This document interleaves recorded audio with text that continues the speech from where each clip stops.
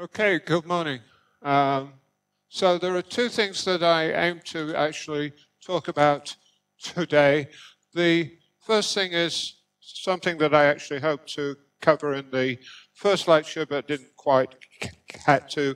It shouldn't take all that long, but we need it a bit later, so I might as well talk about it now, and that's the subject of the operator product expansion, which is a property of any quantum field theory.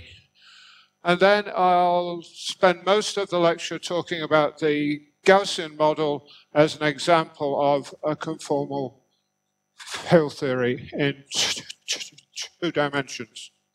So you remember, so let me first of all start talking about the operator product expansion, which is universally known by the acronym OPE.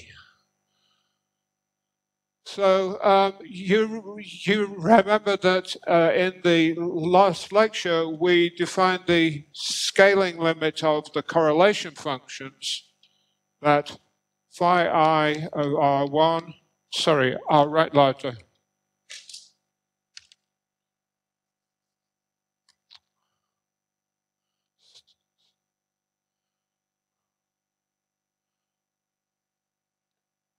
Phi I of R1, phi j of R2, ...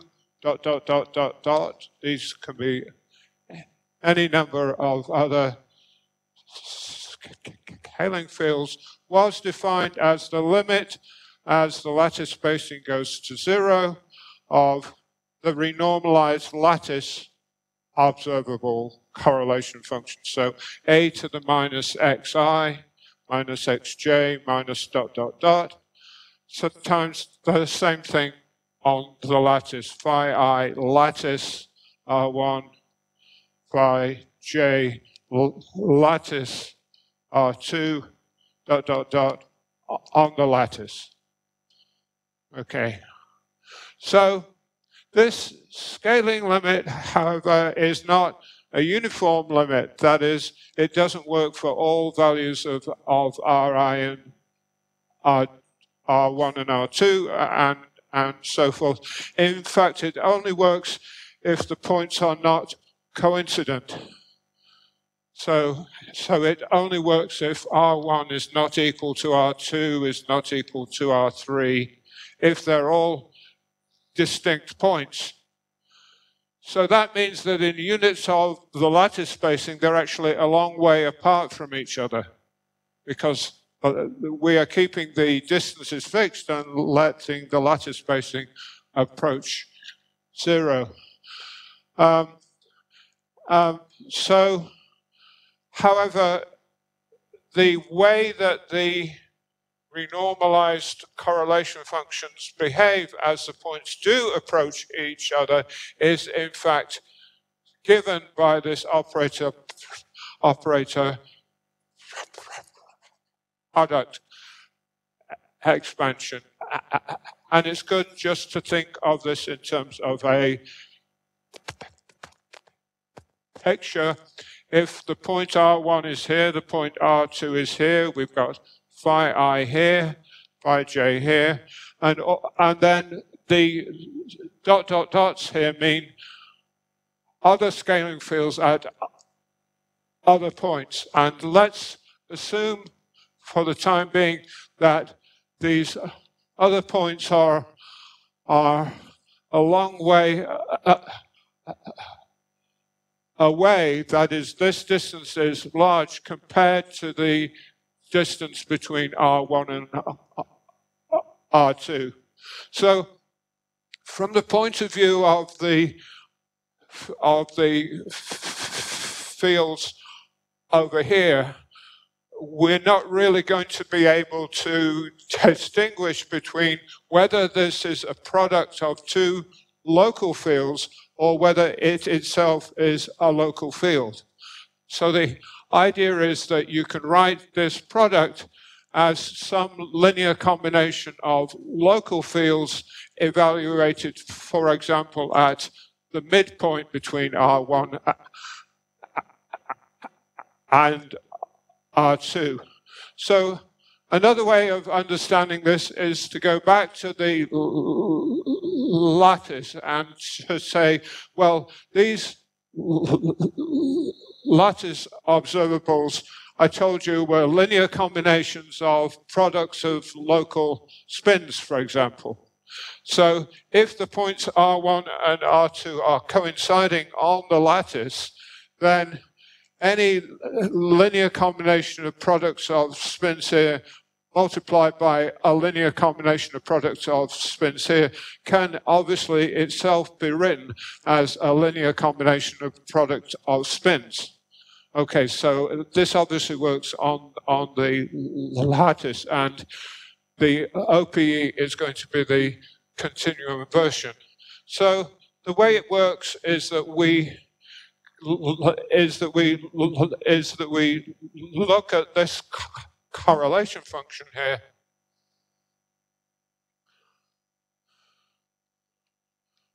Phi I of R1, phi j of R2, ...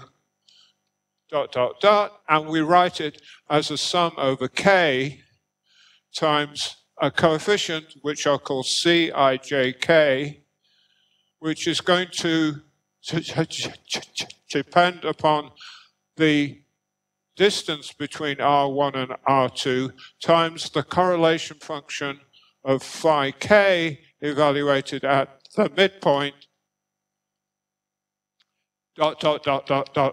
where the ... represents all these, the product of all these other operators, and is the same here as here. So that is the idea of the OPE, and this is going to be a sum over k, a sum over all the possible scaling operators in the theory, scaling fields in the theory. Okay, and I told you that in general there's an infinite number of these, so this is some infinite sum. Now, because this is true, so the main thing is that these coefficients here, Cijks, are independent of which operators we choose to have here and here. That's the important thing. Okay. Because what's going on here is local, and it's independent of what's going on here. So we actually write this equation in a more formal way, that is, we remove the expectation value, and we say this is equal to this. So that's the form of the OPE that you'll actually see in the books. And it's true in a sort of operator sense. That is, it's true if we multiply it by any operator or scaling field that we want and take the expectation value. Okay, any questions so far? Yeah. Okay, so the argument was that if I look at the correlation function of the product of these two fields with any other group of fields here, and they're a long way away, then so they're on the other side of this room here, and from that point of view, I can't distinguish between the product of these two operators and a linear combination of other operators. Okay, so this is a result which is true in any quantum field theory, and within perturbation theory you can prove that it's true, order by order, or you can regard it as an axiom of a conformal field theory. And in fact, there's an axiomatic way of developing conformal field theory in which the OPE is basically one of the assumptions or axioms, but it does have this physical justification, which is what I've just tried to make. Okay? Okay, so for example, if this was an Ising spin and an Ising spin, then from far away they look like an energy density. So if this was an Ising spin and Ising spin, the things that the leading term on the right-hand side would be the energy density, which is the product of two Ising spins. Yep.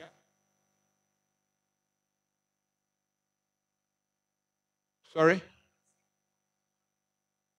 Well, if we have rotational, so if these are scalars, okay, if these are scalars, this is going to be a function of the distance here. But they don't have to be scalars, in which case it wouldn't be. Okay. Yeah. But I'm going to assume, just to make the notation simple, that they are scalars. Okay.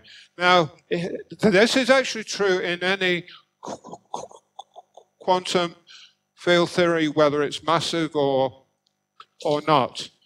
But if we're in a conformal field theory, that is, if we have scale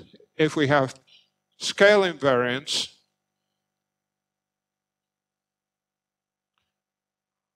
then we can imagine making a scale transformation. R1 goes to B R1, R2 goes to B R2. And we know how these fields transform, and we know how this one does, because it transforms according to its scaling dimension. Roughly speaking, phi I of BR is B to the minus xi phi I of R. So that tells us that in a scale invariant theory, that Cijk of Ri of R1 minus R2 has to go like R1 minus R2 to the xi plus xj minus xk. Just using this and making this justification here. Apart from a constant here, and this constant I'm going to call C tilde ijk. Okay? So that's the form of the OPE of two scalar operators in a conformal field theory. Now, you remember I looked at the three-point function of phi A, phi I of R1, phi J of R2, phi K of R3. I talked about that last time. I said conformal invariance fixes this to have a certain form, which I'm not going to write down again. It's a bit complicated, with a coefficient here, which I called Cijk. And you can take this form and you can assume that R1 minus R2 is much, much less than R1 minus R3 and R2 minus R3. That is, these 2 points, R1 and R2, are much closer than the distance from R3. Okay, and then you can apply the OPE to this. Okay, so this thing is, I'm not going to write all the R dependence here, but it's basically a sum over K times C tilde ijk. It's the sum over K prime times phi of K prime. Okay? Not putting in all the R dependence. So this thing is this. So I can take the correlation function of this with phi k, and I told you that two different fields with different labels are orthogonal. This is a sum of 2-point functions. So what we have done by using the OPE in the 3-point function is to write it as a sum of 2-point functions here. But these 2-point functions are orthogonal, therefore this is proportional to Cijk. Okay? And I haven't written all the R dependence there, but it works out.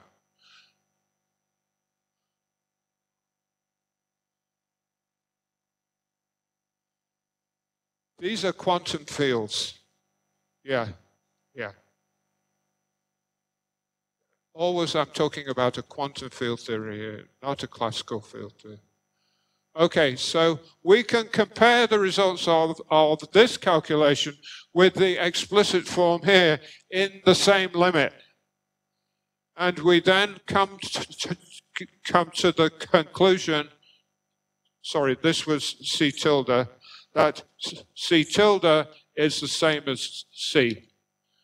Okay, so the coefficients that appear in the 3-point function here are precisely the OPE coefficients. That also tells you, if you look at the form of the 3-point function, it tells you, because I can commute these fields, I can move them around. It tells us that the Cijks are in fact symmetric in the indices, totally symmetric in the IJKs. Therefore, so are the OPE coefficients. So if I look at the coefficient of phi k in the product of phi I and phi j, then it's the same as the coefficient, for example, of phi j in the product of phi I and phi k. These are also totally symmetric in the indices, though it's not obvious that they were from the way that I defined them originally. But that's a consequence of conformal symmetry. Any questions? So it turns out that once we know all the scaling dimensions, the whole set of scaling dimensions, and we know the spins as well of all the fields, and once we know all the Cijks, then that's enough data to give all the correlation functions.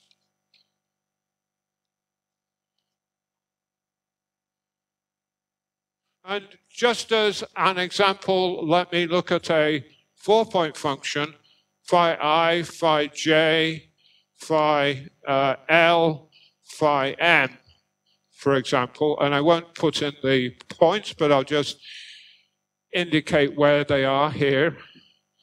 So here's phi I, phi j, phi L, and phi m at these points in the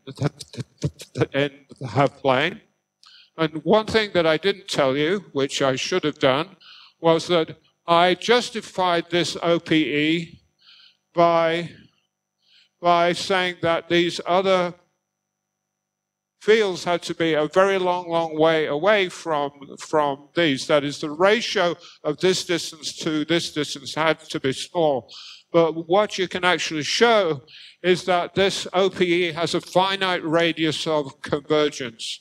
Okay, so it actually works when the ratio, when this ratio is of order 1 even. So in the situation which I have drawn here, this distance here is perhaps slightly smaller than the S distance here, but it doesn't have to be for me to apply the OPE. So I can apply the OPE to this 4-point function by drawing a diagram that looks like this. And that basically means that I have written this as a sum over k. This is phi k, which is propagating in the middle here. So I've used the OPE of phi I and phi j to get phi k here.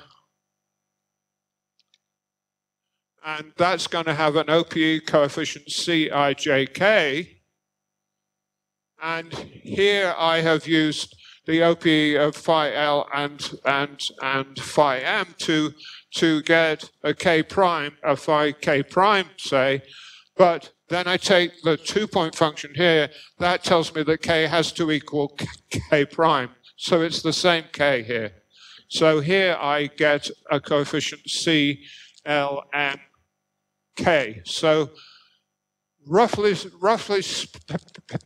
speaking, and of course the algebra is actually much more complicated, I can write this 4-point function as a sum over K over all the scaling fields, and each one comes in with a coefficient Cijk times CLMK. Okay, so once I know the scaling dimensions and the Cijks, I can compute, for example, the 4-point function. And I can compute the 5-point function and the 6-point function, etc. All the n-point functions. Now, one thing that should have occurred to you immediately is that there are different ways I could have actually drawn this. I could have also drawn it by taking the OPE of phi I and phi L and doing some sum over K prime here, and with phi J and phi M. Okay? And these two things have to be equal. But this is a highly non-trivial constraint. It's a constraint on the set of scaling dimensions and also a quadratic constraint on the OPE coefficients. So this set of constraints, if you write it down for all possible external fields here, is called the conformal bootstrap.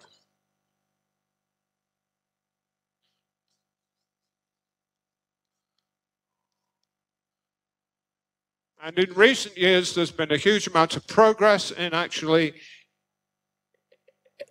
implementing this, okay?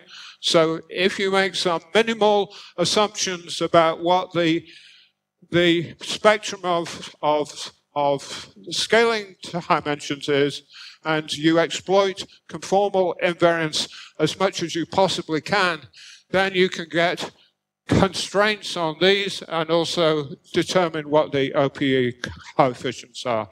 So this has been done now, for example, in 3 dimensions for the conformal field theory, which represents the critical point of the 3-dimensional Ising model.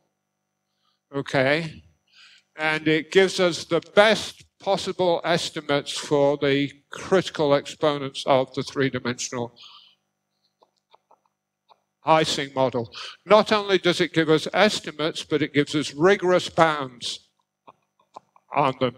So this whole method, which unfortunately would take me another week of lectures to actually explain because it gets extremely technical, is a very interesting new development in conformal field theory that's only just, although it was initially suggested a long time ago, has only recently been implemented, largely because at some point you get into a massive linear programming problem, and the computer power just wasn't available originally. So are there any questions about that? I'd be happy to explain it a little bit more, maybe in the tutorial or informally, but it's not the direction that I want to go in these lectures. Once I know the 2-point functions and the 3-point functions, then I know the n-point functions. Yeah, from these two. Well, that's still an infinite amount of information, but okay. So now I'm going to change paces, and I'm going to look at a particular model, the Gaussian model, which is a nice example of a two-dimensional CFT. So this actually starts with something that was mentioned yesterday, excuse me, which is the two-dimensional XY model. So in the two-dimensional XY model, you have a lattice, and we have lattice sites R as before, and at each site we have a two-dimensional vector of unit length, which we can write as cosine theta of R sine theta of R. Okay, so at each side of this lattice we have a rotor or something can point in an arbitrary direction in the plane. That's why it's called the XY model. And the energy, or the Hamiltonian of this model, is minus J sum over nearest neighbors now, R and R prime, times S of R dot S of R prime, which we can write as minus J sum over R and R prime cosine of theta R minus theta R prime. Okay. So that's the Hamiltonian, and what, for example, we would like to do is to work out the partition function, which is the trace, which means that we integrate over all these angles of e to the minus h over kt, which is j over kt sum over r and r prime cosine of theta r minus theta r prime. Okay, now what we're interested in doing here is understanding what happens at low temperatures. That is, what happens when J is much bigger than AT. You notice that at 0 temperature, we're going to try to make the cosine equal to 1, so all the angles are going to be equal. It's going to try to order. It turns out that it doesn't order, but it's going to try to order anyway. So that at low temperatures, we can expand out the cosine. Okay, so when we expand the cosine of theta r minus theta r prime is 1 minus 1/2 of theta r minus theta r prime squared plus dot dot dot. If we plug this into the partition function and neglect the constant, which is not important, and we have the dot dot dot, what we have is minus j over kt sum over r and r prime of theta r minus theta r squared with a 1/2 in here. Okay, and what you can show is that you can, well, first of all, we are going to argue that this in the scaling limit corresponds to a conformal field theory. That is, its scale invariant corresponds to a renormalization group fixed point for any value of j over kt. And then you can argue that when we're at low temperatures, then all the dot dot dots are irrelevant in the sense of the renormalization group. except there is one thing that we're sort of still going to have to remember somewhere at the back of our minds here somewhere, is that in the model that we started from, theta was a periodic variable. Okay, so in fact, theta lies between 0 and 2 pi. So it's periodic. But we're going to work for a long time forgetting that fact, which we can do at low temperatures, and then eventually we have to remind ourselves that that's actually the case. Okay, so what we can do is just make a Taylor expansion of this. This is just a finite difference on the lattice, and just naively go to the scaling limit and write this as the trace of e to the minus g over 4 pi, the integral of grad theta squared d2r. Okay, so g is going to be proportional to j over kt. But I'm going to introduce this notation for g here, okay? Right, so where was I? I'm not even reading my notes. Okay, so this is the two-dimensional Gaussian model, and it is Gaussian because it's only quadratic in the field theta, which means that we can essentially solve everything about it.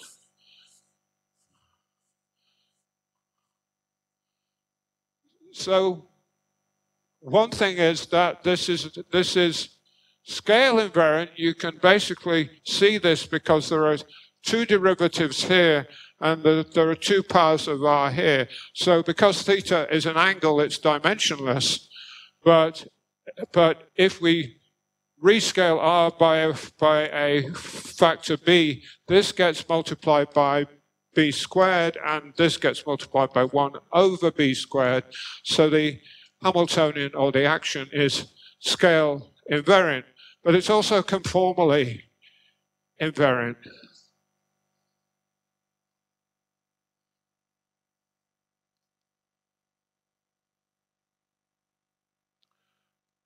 And the way that you can see that is to use these complex coordinates that I talked about.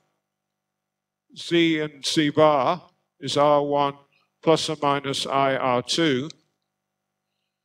And you can write this integral of grad theta squared d2r as being proportional to, I think there's a factor 4 here somewhere, of d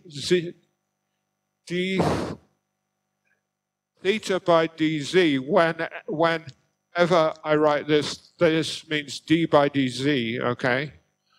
D by dz bar of theta times dz bar. So you can check that the measure is like this, and that the Laplacian squared can be written here. So you can do that just by making this change of variables, and I suggest that you try that as an exercise. But now, if we make a conformal mapping, z goes to z prime equals f of z, then dz is equal to f prime of, is equal to 1 over f prime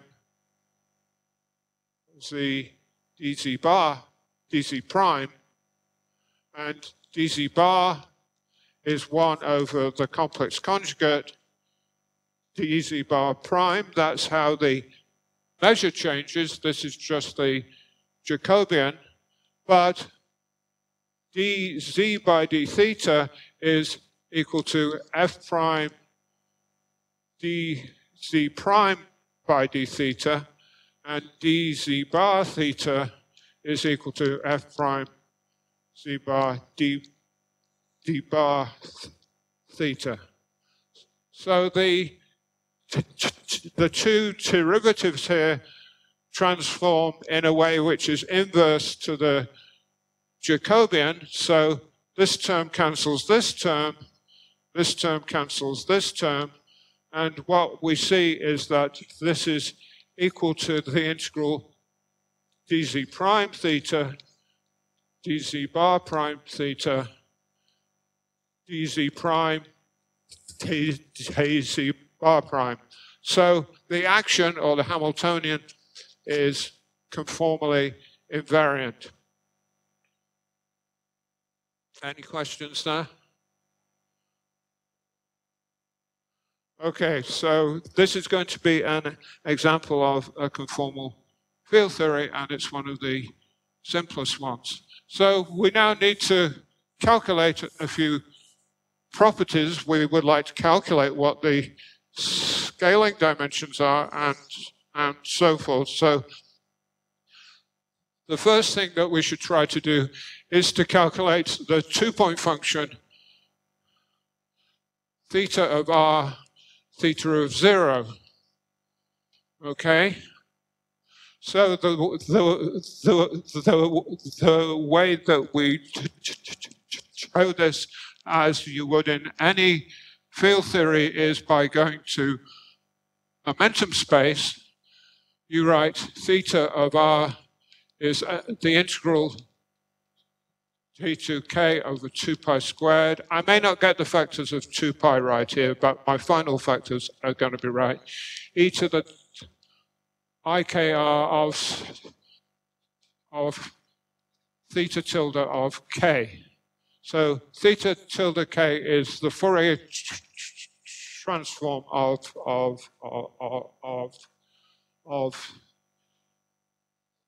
theta of r. So that when I look at this action here, then what I find is that g over 4 pi grad theta squared goes into g over 4 pi integral t2k over 2 pi squared times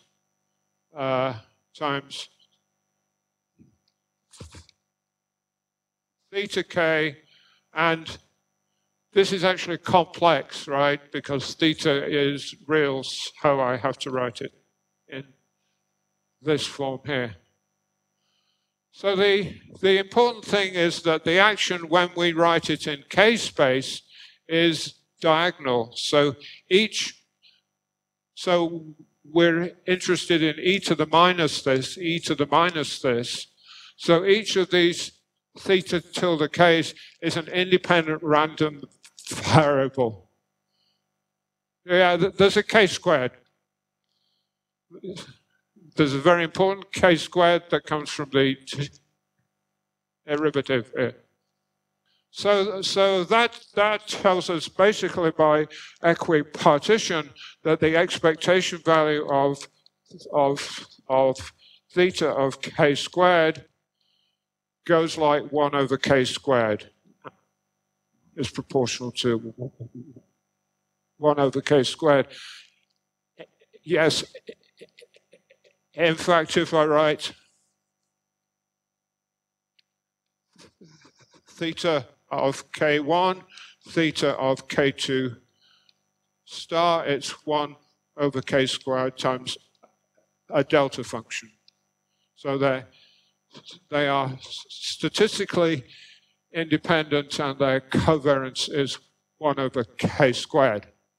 So that means that I can plug this expression into here twice and then get an expression for the correlation function. Theta of r, theta of 0. And now I'm going to get the numbers right.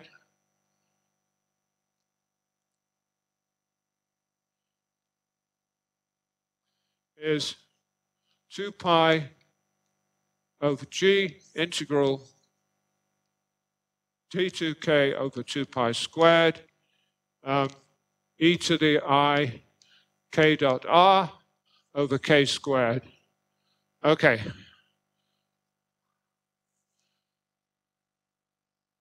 So this is for any of you who've seen an introductory course on quantum field theory. All we're doing here is working out the propagator for a free scalar field. All right, so there's a problem here, though, right? So there is a problem that as k goes to 0, this is a divergent integral. I wouldn't worry too much if it were divergent at large k, because large k corresponds to large distances, and I started off on a lattice, so there's an ultraviolet cutoff, there's a short distance cutoff, so I don't mind too much that there is a cutoff of order 1 over a here. But I do mind that the fact that this appears to be divergent at small k, which corresponds to large distances. So I think I'll move back here.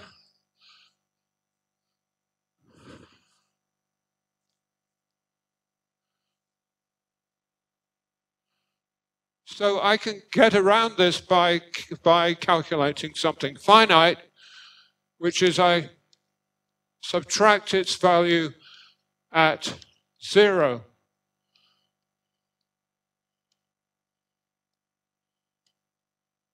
So this is equal to 2 pi over g integral d2k over 2 pi squared times e to the I k dot r minus 1 over k squared, and maybe there's an ultraviolet cutoff of order 1 over a here, but it goes all the way down to 0. And now you see, because I've subtracted the value of this at k equals 0, this is a convergent integral at k equals 0. So that's what we have to do, and now what we would like to know is what is the asymptotic behavior of this when r gets much larger than a. Okay, so there's actually a nice little trick for doing this, which is to understand what is happening now at large k. So at large k, I can ignore this term because it's oscillating. So I get, roughly speaking, integral up to order 1 over a of d2k over 2 pi squared 1 over k squared. That's not me, is it? No. Okay. Okay, so we can write this going to polar coordinates as integral from order 1 over a times 2 pi k dk over k squared, and there's a 1 over 2 pi squared here. So what we see is, just ignoring what's going on at small k, at large k, this is actually diverging like 1 over 2 pi times the logarithm of 1 over a with a minus sign here. And I've forgotten this 2 pi over g here. So as a goes to 0, this behaves like logarithm of 1 over a. But the whole thing that we started with is some function is finite. It's some function of r over a. So that tells us that we know how it behaves at large R2. We just put an R in there. So just to summarize this, what we find is that as for R much bigger than A, this goes like, and once again, let me get the numbers right. It goes like 1 over G times the logarithm of R over A plus a constant. Okay, so it increases logarithmically with distance. This tells us that if we're going to think of this as a conformal field theory, then theta is not actually going to be one of the scaling fields that we talked about, because scaling fields have correlation functions that decay as a power law, and this one increases logarithmically. And so it turns out that that's the case. If you go back to the XY model, if you consider a correlation function that you might want to compute, which is something like this. This is the expectation value of the cosine of theta of R minus theta of R1 minus theta of R2, okay, which is the real part of e to the I theta of R minus I times theta of R1 minus theta of R2. So it's the real part of e to the I theta of R1 times e to the minus I theta of R2. So this tells us that going back to the physics, what we're not really interested in this correlator anyway. We're interested in correlation functions of exponentials of this theta. Those are going to be the physical observables. So these are the kinds of things that we want to actually compute. So I'm going to be a little bit more general, and I'm going to think about computing e to the I q theta of R1, e to the I q, e to the minus I q theta of R2. And this is going to be the kind of physical correlation function that we're interested in. So, once again, going backwards, I can write this as the expectation value of e to the IQ theta of R1 minus theta of R2. And so that looks like a hard problem, right? Because I could expand it out and do all kinds of things, but there's a trick here, which is due to the fact that this is a Gaussian ensemble. So if ever you have a Gaussian probability distribution, a Gaussian ensemble, then expectations of exponentials of the Gaussian variable are always simple.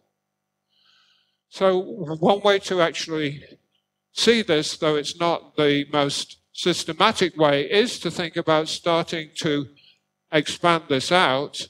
And we have the expectation value of 1 plus IQ theta of R1 minus theta of R2 minus Q squared over 2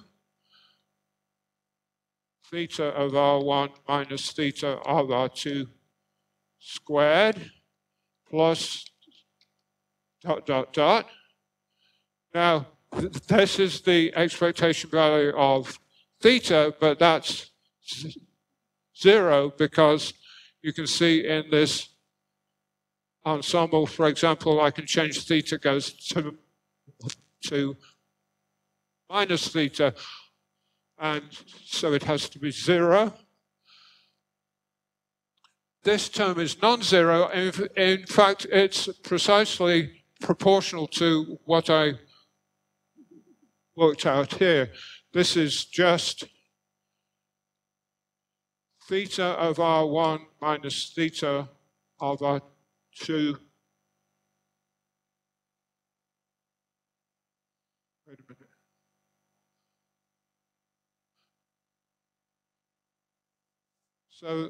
So this is 2.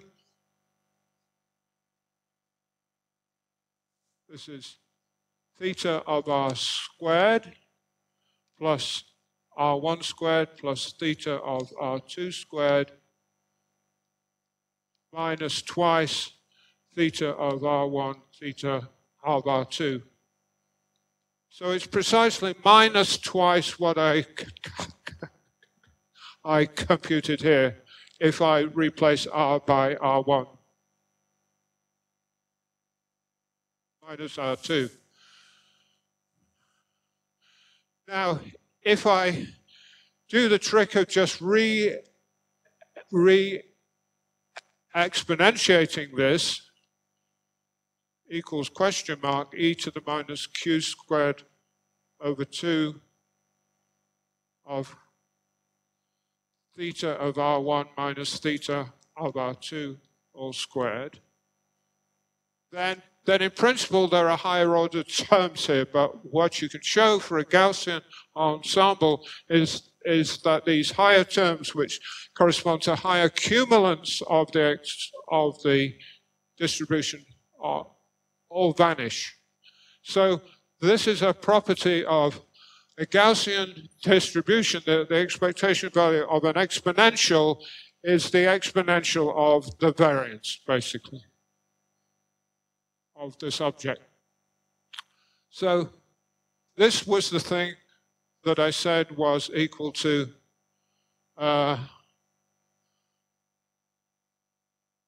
minus 2. I'm going to get some signs wrong at some point.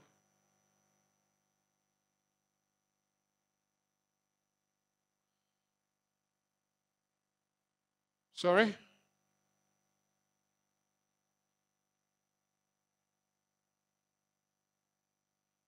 Is just a number, right?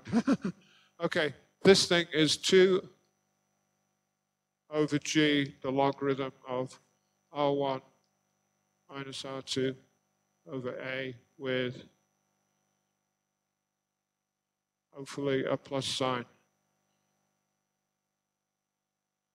Well, it has to be positive because it's the square of something. So whether I got the right sign here, I don't know.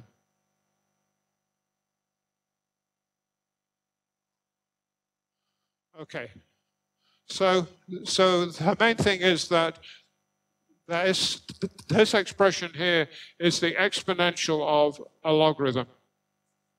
And the exponential of the logarithm is a power. So what we see is that the correlation function e to the iq of theta of R1, e to the minus iq of theta of R2 goes proportional to 1 over R1 minus R2 to something that I'll call 2xq. And this is going to be the scaling dimension of these two fields. So when you work out xq, then you find xq is q squared over 2g. So these are the scaling dimensions of these operators. Now, let's go back and remind ourselves of what I just erased here, that in fact, theta is periodic modulo 2 pi. So these operators are these objects are in fact only single valued if q is an integer. Q has to be an integer. So, so we actually have in this model, in this XY model at low temperature, we have a discrete spectrum of possible scaling dimensions, which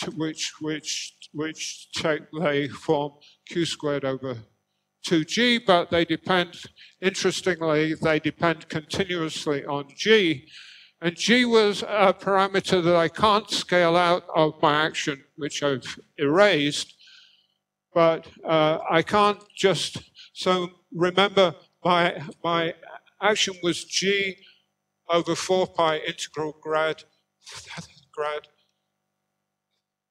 theta squared. So you might say that by just making theta goes to 1 over the square root of g times theta. Yes, is this working still? Yeah, okay. Then I could get rid of this g, but I can't do that. I can't rescale theta because it's periodic modulo 2 pi. So g has actually a physical meaning in the XY model, and it's basically proportional to the temperature.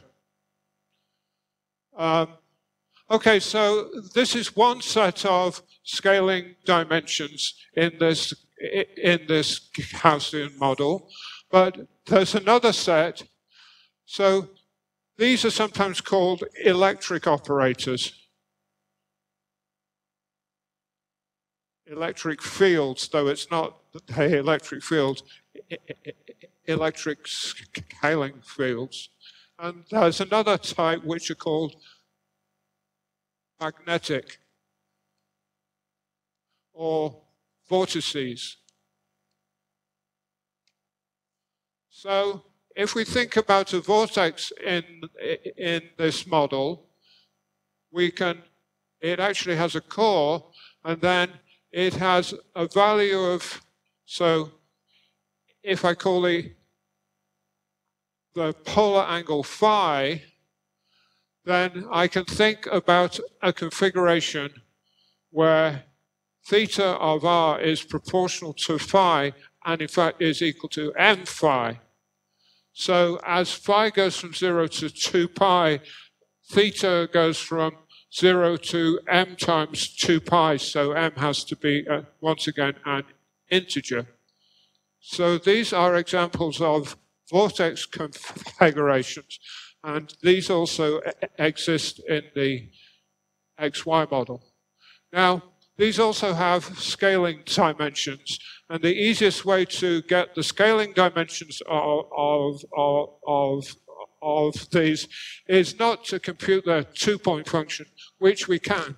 We can compute what is the energy of a vortex anti-vortex, but it's just to compute the energy of a single vortex in a finite system. And if we do that, we get the energy over kT is equal to g over 4 pi times the integral of grad theta squared d to r. But the gradient of theta in the phi direction is just 1 over r. So this is g over 4 pi integral 1 over r squared d2r, which is 2 pi r dr, and we should integrate this from short distances a up to the size of the system L. So this goes like g over 2 log L over A. So that's its energy, and its contribution to the partition function e to the minus e over kt goes like, and there's an m squared here, which I forgot. M squared goes like A over L, 1 over the distance to what I'll call x tilde of m, where x tilde of m is the scaling dimension of a magnetic operator or a vortex, and it's m squared g over 2. Okay, so we have two sets of different kinds of scaling operators in this model. One are the exponentials of the field, which we sometimes call electric operators or spin waves sometimes. The others are the magnetic operators or the vortices. And you see that it's a very similar formula, except we've got 1 over g here and we've got g here. So there's a duality here in this model. Under g goes to 1 over g. The magnetic operators become the electric operators and vice versa. The reason that they're called electric and magnetic is that if you look at Maxwell's equations in 4 dimensions with electric charges and magnetic monopoles and reduce those down from 4 dimensions to 2 dimensions by making things independent of the other coordinates, you essentially get this model where the electric charges and magnetic charges become these exponentials of the field and the vortices. Well, this is critical all the way. So the two-dimensional XY model is unusual in that they're at low temperatures, all temperatures below the critical temperature, you have power law decay of correlations. But the critical exponents themselves depend on the temperature. And what happens at the phase transition is that one of these vortex operators becomes relevant and drives you away. Okay, so this is the Kosterlitz-Thouless phase transition, for which one of the things for which Kosterlitz and Thouless just received the Nobel Prize. But I just want to focus here on what's happening at low temperatures, so I'm not going to talk explicitly about the Kosterlitz-Thouless transition. Okay, so I want to use this model now as an illustration about what I was saying about how the critical exponents show up in the correlation functions on the cylinder, right?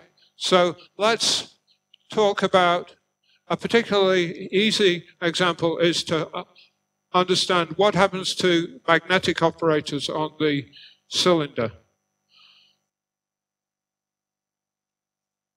So now I'm going to have my cylinder. Remember, here it had circumference big L, and I'm going to now assume it's very, very long but finite.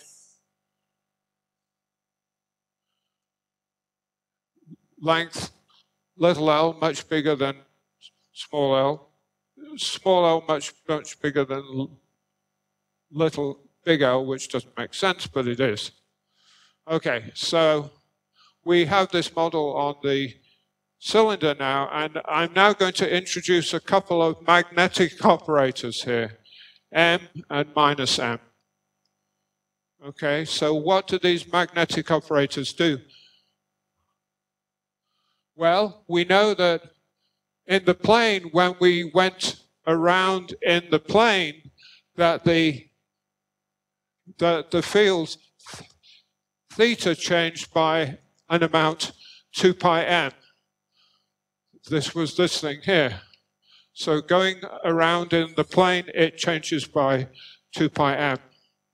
So when we map this plane to the cylinder here, it means that the field theta, as we go around here, suffers a change delta theta, which is 2 pi m.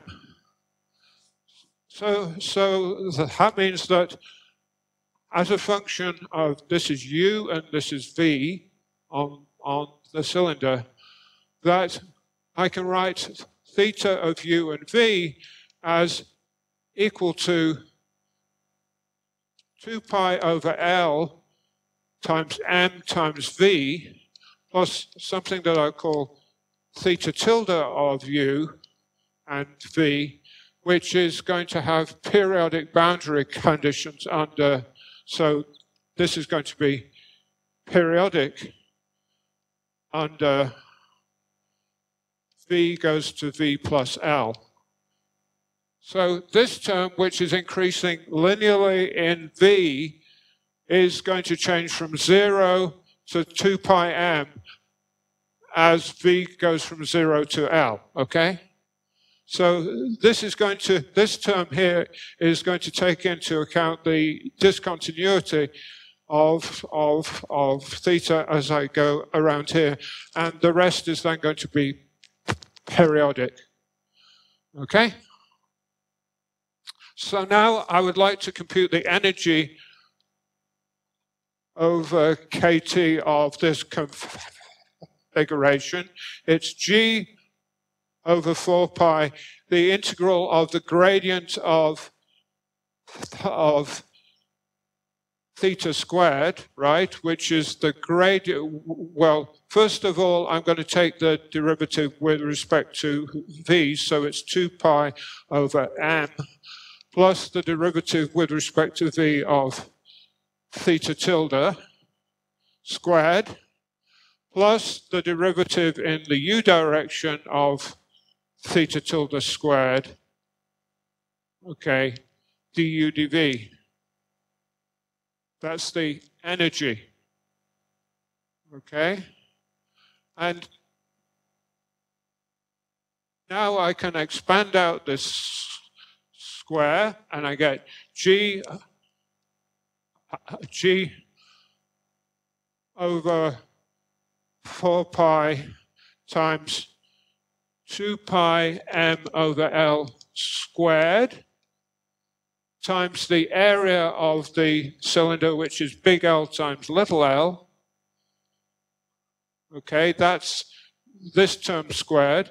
And then there's a cross term, but the cross term is proportional to dv of theta tilde. So it's a total derivative, and because theta tilde is periodic in v, it integrates up to 0. So the cross term is 0. And then what I've got left is what I would have if the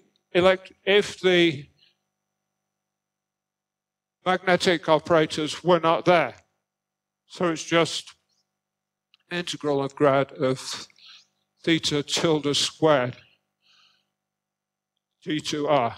So this isn't going to affect the correlation function. What I want to do is to work out the change in the energy from what was there, from introducing the magnetic operators, and it's this thing here. So the partition function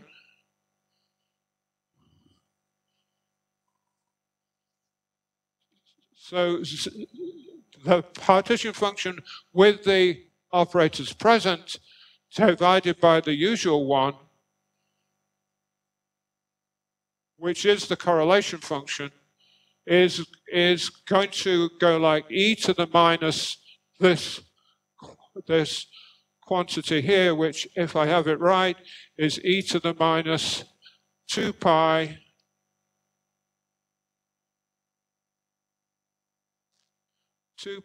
over L times x tilde of m, where x tilde of m is this formula that I gave here, m squared g over 2.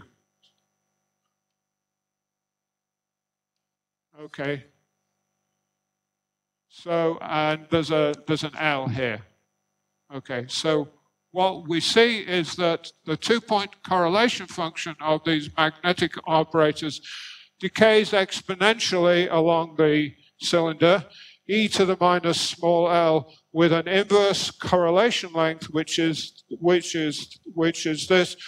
just an example of what I showed you last time. In general, if you have a two-point function of a scaling field with scaling dimension x, then the two-point function along the cylinder decays in this way, e to the minus 2 pi over big L x times the distance along the cylinder. So that's just an example which shows how that calculation works.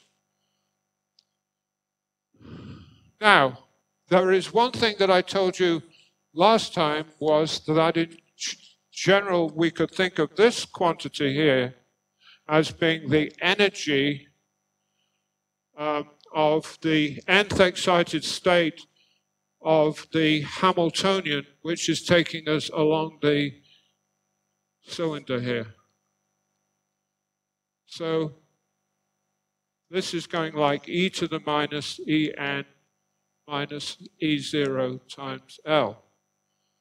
So En minus E0 is 2 pi x over L.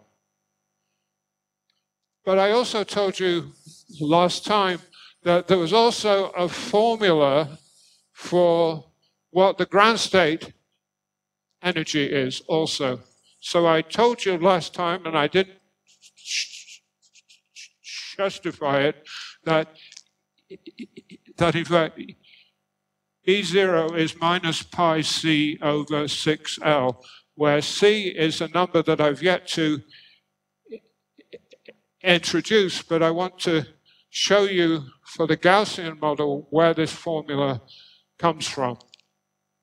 So the formula that I want is that if I just look at the partition function, if this is big L and this is small l, that the partition function itself, without looking at any correlation functions, is going to go like e to the pi c little l over big L.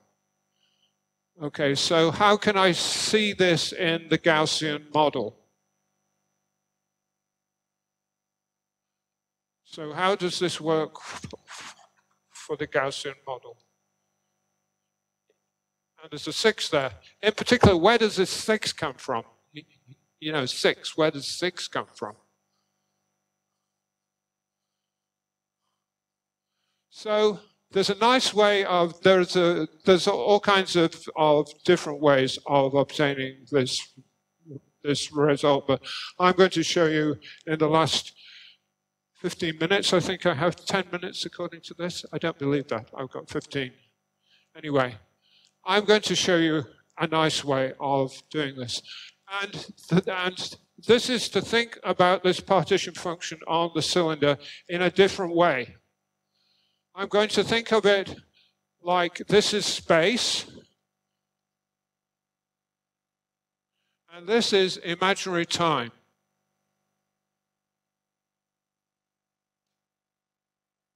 So the partition function is going to be the trace of e to the minus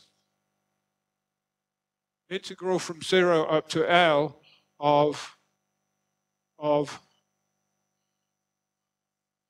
g over 4 pi times the integral from 0 up to L dv times the integral from 0 up to small l du times grad times d phi by dv squared plus d phi by du squared du dv. Okay. So now I'm going to think of L as corresponding to inverse temperature, beta. And I'm going to think of this as being the action of my theory, the Euclidean action. So it's an action of a theory whose Hamiltonian, which is the Hamiltonian which takes me this way, this Hamiltonian is going to be proportional to the Hamiltonian for a free scalar field, which is pi squared plus grad du phi squared du. So this, where pi is the canonical conjugate to phi. So this is just the Hamiltonian for a free scalar field. And a free scalar field just corresponds to a bunch of bosons.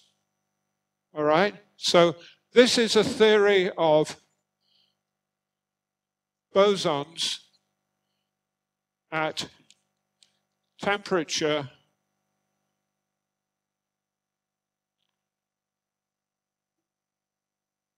one over beta, which is 1 over L. And this partition function, Z, is nothing but the trace of e to the minus L, where L is beta times the Hamiltonian. And the thing that I'm interested in is to write this e to the minus L times some free energy.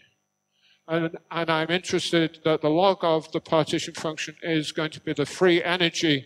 This is going to be essentially the free energy for a gas of bosons, a gas of relativistic massless bosons. Okay? So this is a problem which I would have hoped that you've all done in a basic course in statistical mechanics, where you do fermions and you do bosons. This is free bosons, free quantum bosons. So the free energy, or beta times the free energy,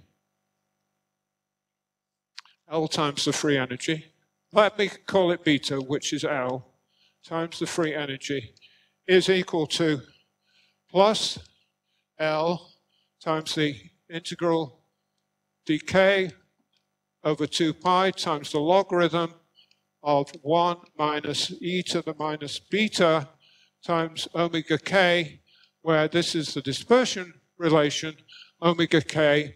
These are massless bosons, so they're like photons, they have a dispersion relation that. So this is precisely the formula which, when you do black body radiation, this is black body radiation.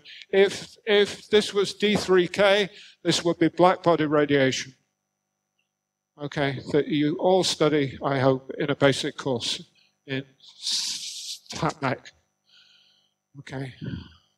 So here's our formula. We just have to actually work it out. Okay. So the way that you actually do this is to expand out the logarithm. So it's minus L integral dk over 2 pi sum n equals 1 to infinity 1 over n e to the minus beta times the modulus of k. And there's an n here. Okay. And now we can do the integral dk. So this is minus L times 1 over 2 pi times the sum over n from 1 to infinity, 1 over n squared. And there's a 1 over beta.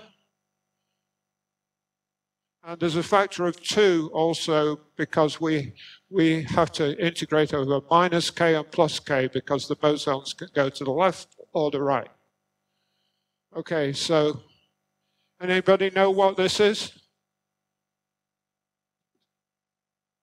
Pi squared over, this is pi squared over 6. It's the zeta function of 2.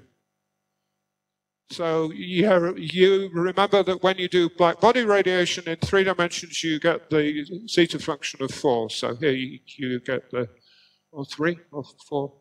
Anyway, here you get the zeta function of 2, which is pi squared over 6. So you put all these things together, and you find that the logarithm of the partition function now, which is the free energy, which is minus the free energy, goes like pi times L over 6, L, which was beta, okay, and with C equals 1. So it's the right formula, but it just so happens that for this particular conformal field theory, very important, C equals 1. I haven't defined C yet, so it's 1. I will define C next time, I guess. Okay, so this is a very simple way of obtaining this result here, and it gives you an example of how important it is in this subject to be continually changing your perspective.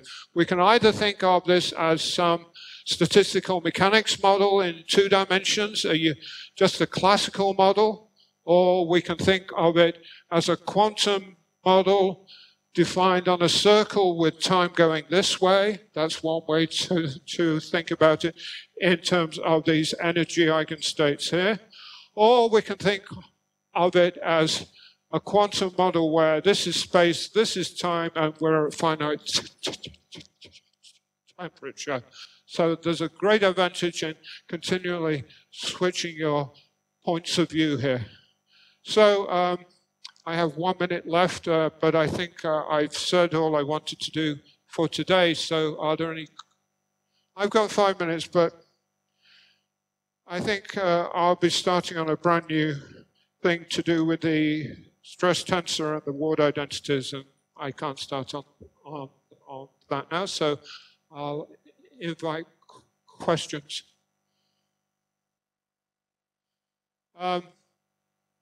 Okay, so I was using the fact that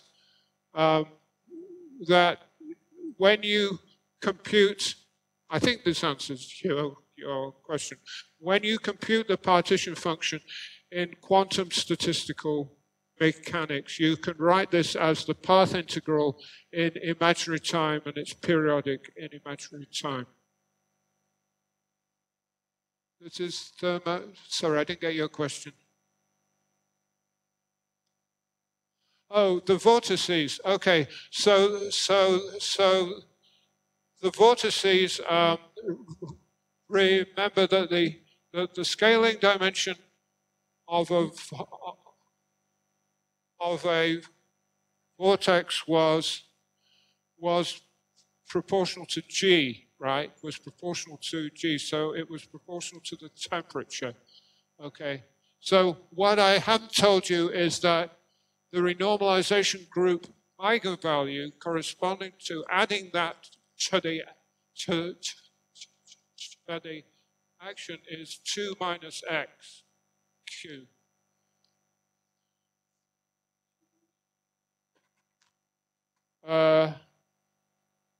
Something went wrong here.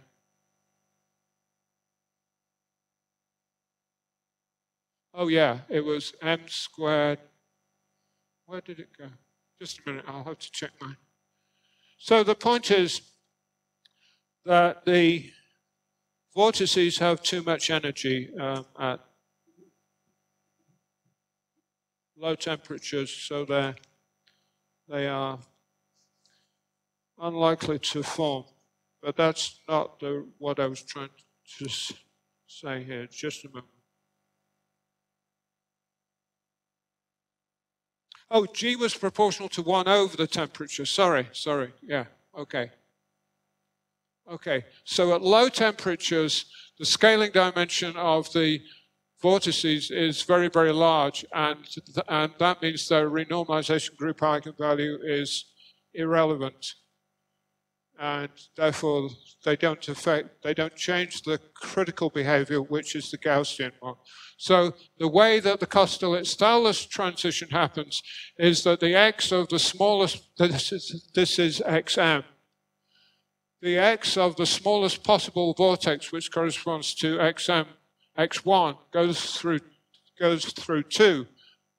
And at that temperature, the vortices become relevant, and that's the Kosterlitz-Thouless transition. Did that answer your question? No. Okay. If you have a finite system, then it will have a finite energy. But one way to basically understand it is that I looked at a single vortex and I found that the partition, that it basically had an energy that went like logarithm of L over A, okay, for a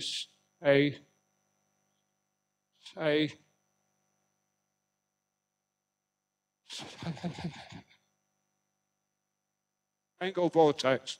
Now, if you have two vortices, if you have a vortex and an anti-vortex here, a distance r apart, then the energy at large distances, they cancel each other out, so the energy is then finite, but they have the same short distance singularity here. So now the energy goes like 2 logarithm r over a. So e to the minus this decays as a power of r. So the vortex, anti-vortex correlation function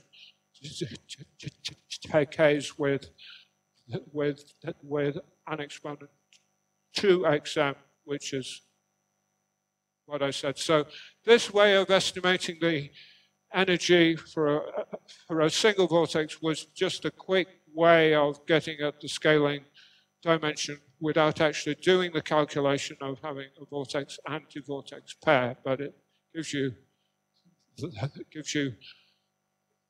the right answer.